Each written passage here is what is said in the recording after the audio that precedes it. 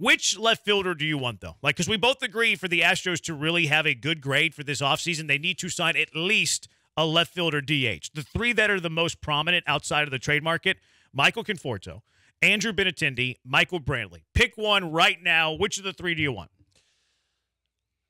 I keep saying I just don't know that I feel good enough about the upgrade, worrying about his health. Otherwise, I just keep coming back to Michael Brantley because I think that teams are going to overpay for Benintendi, and I just don't think that he's what he used to be, and I don't think he'll ever get back there. And so for me, it's like loyalty has a price tag, but I don't think it's going to cost him that much. He wants to be here. I think that as long as the shoulder's okay, and that's the biggest if, and waiting is a gamble, as we talked about. But I keep coming back to Brantley going, as long as Brantley's health is good and he's a 300 type hitter and you don't have to play him every single day, I think Brantley's the right call because I don't think you're going to have to overspend. There's two things that intrigue me the most about Brantley. And look, I'll be honest, whenever the day that Brantley went down with the shoulder surgery, I thought his career was over. And I'm still I thought it was over here. I thought there was a likely chance it was over, period. There's always big money teams that are willing to. You're right. You're right. And look, I think, revisionist history, I think I was overstating that at the time because he's going to play baseball again. He's made it known he's going to play baseball again. I think there's a decent chance it's in Houston.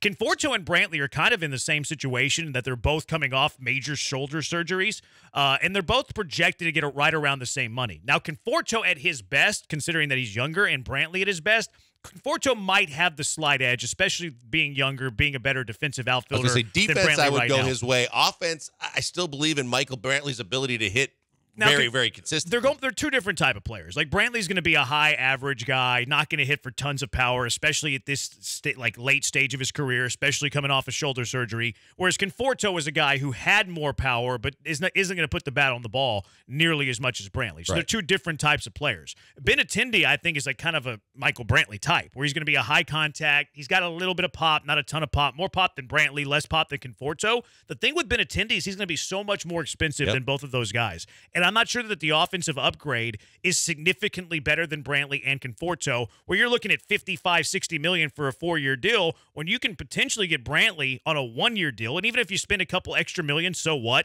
The Astros have money to spend. If they give him $15 million for 1 year, is that higher than you would expect? Sure, but it's only 1 year. I don't care. The Astros have money. I think Conforto could also be a 1-year prove-it deal coming off the surgery, right around especially the same with the market money. drying up enough that it might work in your favor that way. But I could see them, Brantley wanting an extra year, and I could see them going 2-24, 2-25. He takes a little bit more of a hometown to stay with a winning team. If Brantley asks for a second year, I think he's going to. I wish Michael Brantley the best in his future endeavors. I think he's going to. I'm not giving Brantley 2 years. I draw the line on 2. I can't trust a dude in his late 30s coming off major shoulder surgery for a second year. Can't do it.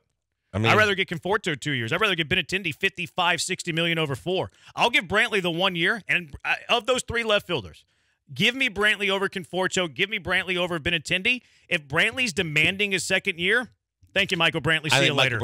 I think he's going to not demand it. I mean, he's going to at least ask for it and be somewhat adamant about it. We'll see how it plays. I think that the one thing that plays into the Astros' favor, too, is that with time ticking and with the fact that there are concerns about his shoulder, I think less and less teams are looking at him as an option. So maybe the price gets driven down and maybe you get more of a bargain deal. I think it's going to be an interesting dialogue if he wants a second year. 713-780-ESPN. Somebody just called the line, and Brendan was on the phone with this guy for like 5 minutes. Brendan was chatting the dude up on the phone for like 3 minutes. Yeah, sometimes people need stuff back here, Jeremy. They're going to play video games. There's a giveaway winner who hadn't gotten an email yet, just getting his info, making sure we get a hold of him. Did you call him? He called you back? He just called into the number? Yeah, he just called because it's the number that they know. And that's how they called to win.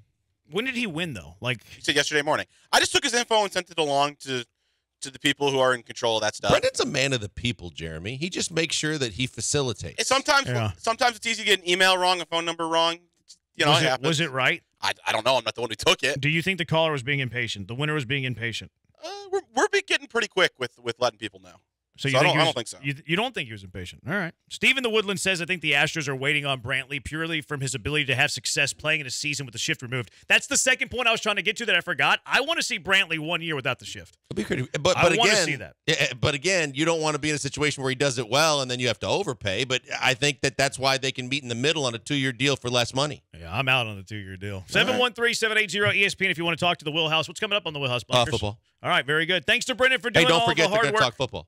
Okay. Thanks to Brendan for doing all the hard work. He's Blank on Branham. We'll talk to you tomorrow, Houston. We'll be in Beaumont by the Hey guys, back to the video in just 1 minute. Before that, I want to tell you about Fitz Roofing. If you got a leaky roof or need a full roof replacement on your business or your home, and or you want to get something done around the yard or maybe something around the house, they have the best warranties in the business, the best ratings, and the best service. They're going to take care of you every step of the way. Fitz Roofing, making a difference, one home at a time. I think Yuli comes back.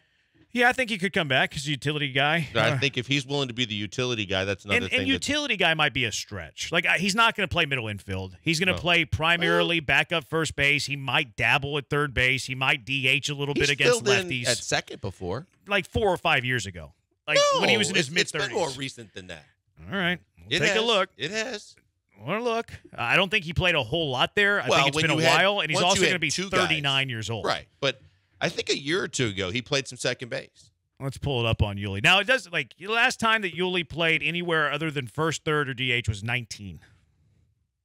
And he played started 2 games, played in 4. Okay. So it's been a little bit. Last time he played third was 21. He only played 1 game, 2 innings. I think with the market kind of being saturated and a lot of contracts being handed out and it's drying up a little bit, I think the chances are better Yuli comes back and accepts that role. Mm-hmm. And again, this clubhouse is an important part of what they do. I mean, I saw that the Machete went out there to compliment Correa and then also went out there to say Aledmus Diaz was a great teammate and locker room guy. And so that locker room matters. And I think Yuli is a perfect fit because everyone in the locker room loves him. So if he's willing to be this year's Aledmus Diaz or even whatever role he is as a backup along with Hensley, that's fine because I don't want to see Dubon ever again. Dubon's going to be on this team. They could have non-tendered Dubon and he would have been a free release, but they didn't. They brought him back and they paid him probably $1 million. So he's going to be on the team. I hope not. I hope that Jake and whoever they get in the corner along with Chaz and the guys they have are going to be enough that you don't need to see him. But I get that he's multifaceted and he can play the infield as well when you need him to. So maybe that's something that gives him more value. I think whatever he can do in the field, it's exactly what he can't do at the plate, and so I don't need to see him back, but okay. I don't mind Dubon on the bench. I don't mind him if he's your last position player because he can play everywhere. I think his value is that he can play anywhere. He can start in a pinch anywhere. He's a reserve. He's not a starter for sure. No, but I think he does have value as a utility guy. Better than is it if it's him or Hensley? Oh, Hensley's still got so many options. You just going to leave him back in Sugarland? You also want Hensley to get pretty regular at bats with where he's at shortstop or wherever he's going to play. Yeah. Now, if Yuli doesn't come back, both of them are probably going to be on the team. Right. So, I don't think Yuli's going to play middle infield. Now, the luxury of having a Dubon, the luxury of having a Hensley, where both of those guys Dubon can play every position except for catcher. Hensley can play every infield position. There's some thought that he might be able to play some left field as well. The luxury of that is you don't need Yuli to play middle infield. He can be a backup. But first I like baseman. having really good bats on the bench. Well, it's right? not Yuli. But okay.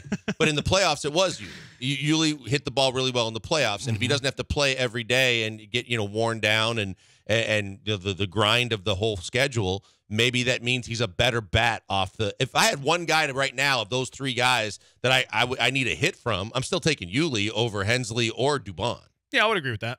But I would stop short of saying that Yuli's a good bat. Now, at his age, he's not where he was, but I still think he's a good contact hitter. He can do what you need him to do. Yeah, he can touch the baseball.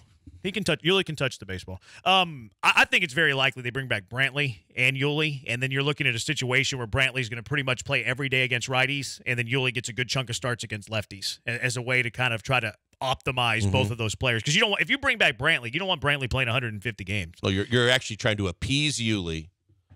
Well, to me, it's more about keeping Brantley safe than appeasing Yuli. Well, but I think at the same time, he's not your average everyday utility player because you're taking him from starting on the World Series champs and trying to convince him, hey, this is the role for you. If you can appease him by saying, hey, we're still going to give you a lot more starts because of this, then it entices him more. Sure. But if we're also being brutally honest, What team in baseball is giving Yuli Gurriel at 150 games at first base?